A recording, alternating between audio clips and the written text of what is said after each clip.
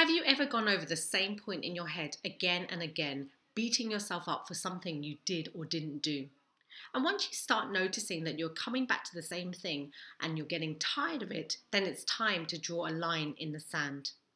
Accept that whatever happened, happened, and symbolically step over the line to move forward. I know it's not always easy, but how I see it is that rather than dwell on the past, it's better to use your time more constructively going forward.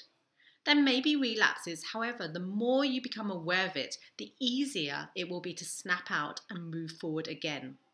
Let's take an example. Let's say you stopped exercising and was out of the habit. I've been there and I've often felt bad. Now, rather than continuing to feel bad, commit to doing something small today, even if it's just a 5-minute walk around the block. That is way more than nothing. Another would be that you were annoyed with yourself for saying something to someone. Sometimes we beat ourselves up. You could instead accept that you did it, forgive yourself, and decide how you would do things differently in the future. We are human. We don't always get things right. That's part of being human.